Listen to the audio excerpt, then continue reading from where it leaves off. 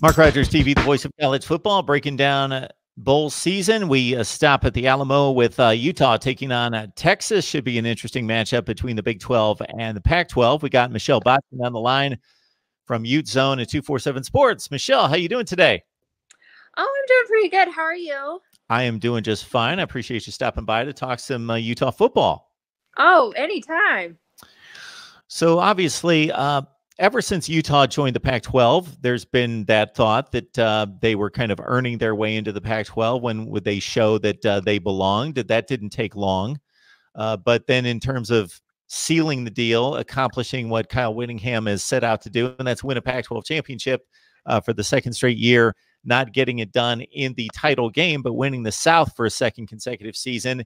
And then really a disappointing showing in what we all anticipated to be a very competitive matchup against Oregon. Your thoughts about Utah's season and just not quite completing the mission?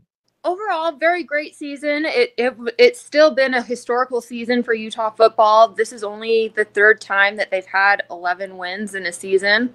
And so, that's all great and positive. I think there were some higher expectations.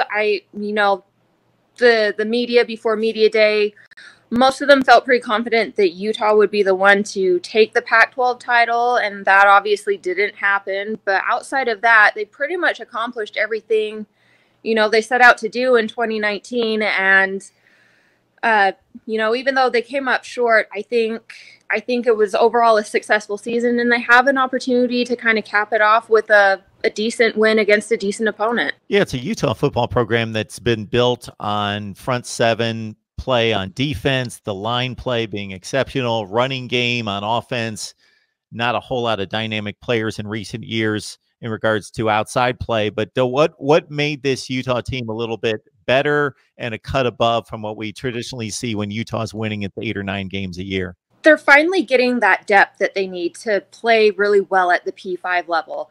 And that's not to say that they haven't had P5 level players in the past. It's just, the amount of them.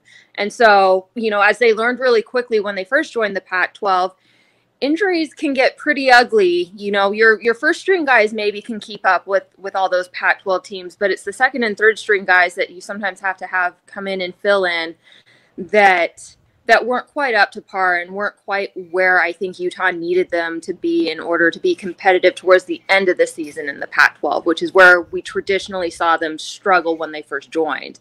I think this season was the first year that they finally had some of that depth, and I think it was the biggest difference maker of all. Their defensive line literally was too deep. I mean, they could switch out their second stringers with their first stringers and really not miss a beat. They finally had some options at wide receiver. 4 or 5 options that they could go to, which hasn't always been the case. And quarterback play was a huge difference maker for them. They really haven't had a very good quarterback leading the charge since Brian Johnson in that 2008 season against Alabama. So having Tyler Huntley really step up his game and I think buy in and believe in what offensive coordinator Andy Ludwig made a huge difference for him. Michelle, it's been an interesting fit in regards to when we think Pac-12, we think USC, UCLA. We think even in more recent years, Oregon, of course, being a dominant program, but it's a West Coast thing. And then, of course, Utah and Colorado come into the fray, 5, 6, 7 years ago, something in that range. Do you think Utah is fully hit their stride and become a Pac-12 member through and through and found its base in regards to fan base and recruiting footprint and where to go for players to compete at what you're talking about at the Power 5 level? Kind of started turning the corner in 2014, which was 3 years after they had joined the conference. 2011, they had an 8-4 season. And I think they surprised a lot of people that first year. I don't think anybody thought that they would be really in the mix for anything that year. And they kind of competed right off the bat. And granted, it was kind of a down year for the Pac-12 that year. But then 2012 and 2013, they had 5 and 7 seasons. And I don't think that surprised Kyle Whittingham very much, but I think it really surprised the fan base a little bit. I don't think a lot of people really understood what it meant to make that jump from the Mountain West to the Pac-12. And I think it kind of hit them like a ton of bricks. But then Whittingham turned it around in 2014, and it's really kind of just been a slow incline, getting better and better each season. And now we're kind of finally seeing them, I think, find their place in the Pac-12 and, you know, the types of players that they want to bring into their program that can compete at that level, but still kind of stay true to the identity that they've always had, even back in the Mountain West in the WAC days. So it's been a really interesting progression to watch. And, you know, there's only like 3 schools that have had to do that. TCU, well, no, actually just 2. So TCU and Utah are the only G5 schools that have made that jump to the P5 level. And we've seen some ups and downs with them, but I think at least as far as Utah's concerned, they're about where they want to be at this point.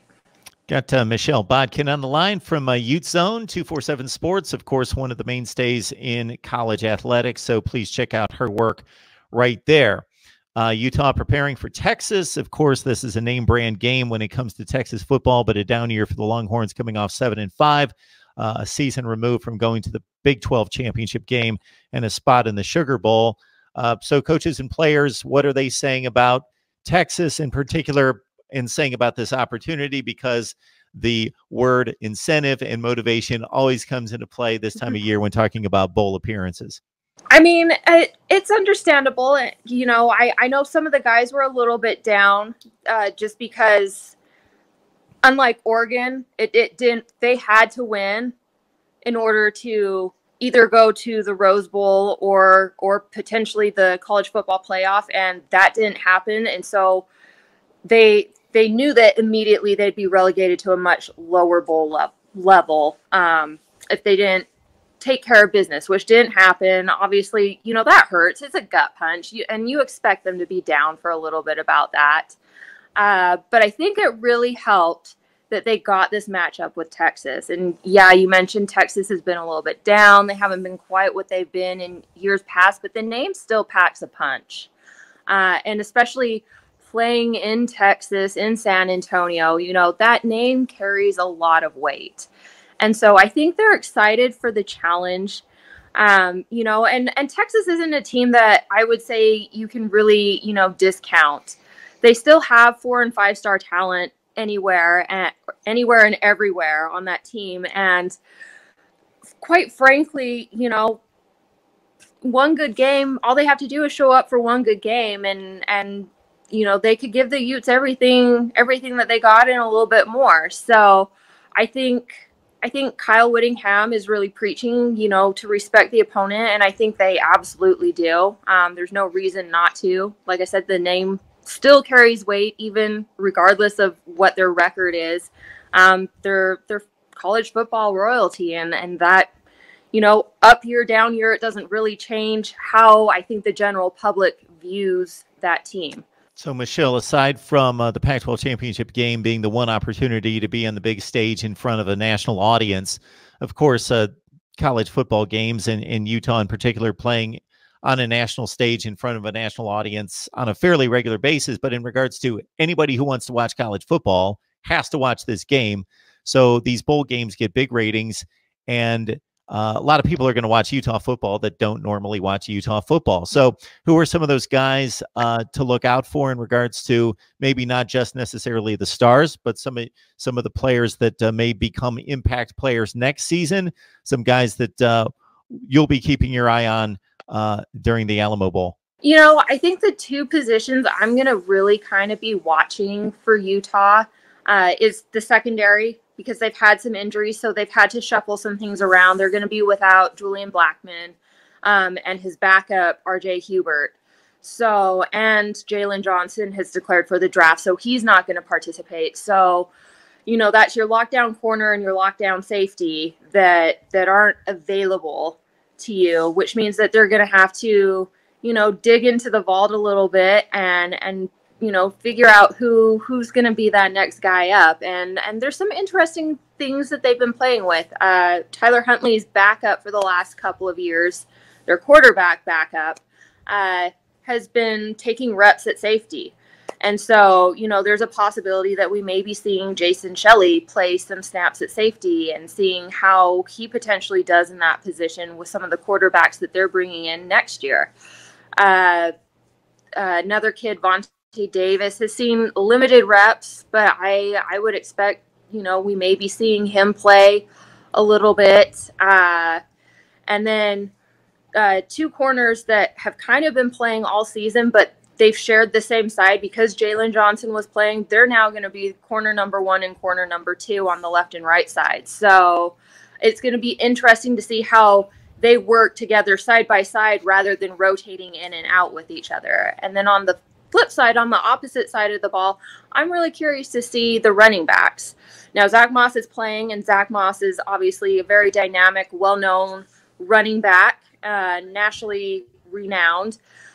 But I kind of expect that his day will be a little on the short side. I think they're going to play him enough to hopefully break the last couple of records he needs to break in regards to Utah football. And then we're probably going to start seeing some of the younger guys and we've periodically seen them throughout the season anyway. Jordan Wilmore, Devin Brumfield,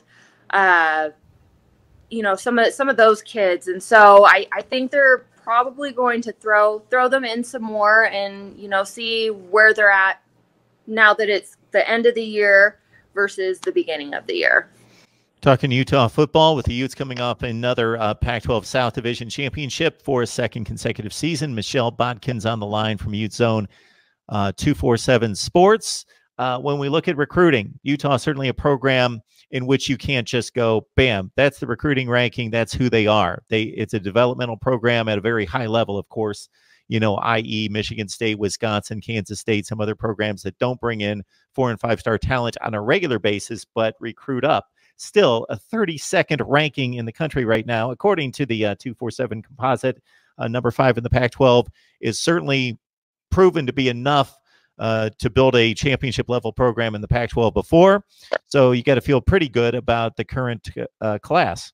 They are so excited about the class that they brought in. And I think the biggest key was that they kept all, the top, I think there were 6 top-rated kids in the state of Utah. They kept 4 of the 6 home, which historically hasn't happened.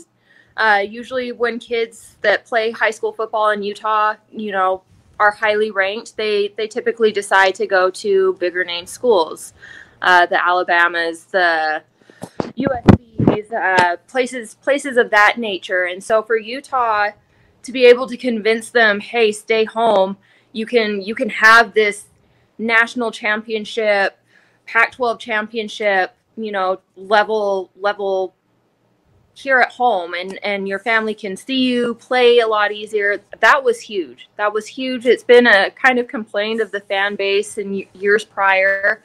And then to go and flip a kid from Ohio State was huge as well, in Clark Phillips. So it was a big recruiting class for Utah. They're not quite done. I believe they have 2 or 3 more spots they need to fill come February, but they've got the big core of it. And every year we're seeing a little bit of an increase as to the types of guys that they can bring in, but they're also remaining true to who they've always been, which, as you mentioned, they're a developmental school. And I can't think of a coach or a staff really that does a better job than Utah and Kyle Whittingham in seeing the potential in guys, whether it's recruiting them and polishing them up at their position, or there's been a lot of times where they found quarterbacks and said, nope, you're going to be a really good safety, or you're going to make a really good linebacker if you just buy into it. And, they're sending those kids to the NFL, which is impressive. And as you mentioned, Clark Phillips, a premier get for the program, pulling him away from Ohio State, the 4th rated cornerback in the country. out of California. Michelle Bodkin joining us to talk Utah football with the Utes taking on Texas in the Alamo Bowl coming up here on New Year's Eve, the very last game of 2019 in college football. Michelle, we appreciate you stopping by. Thank you. Anytime. More than happy to talk Utah football.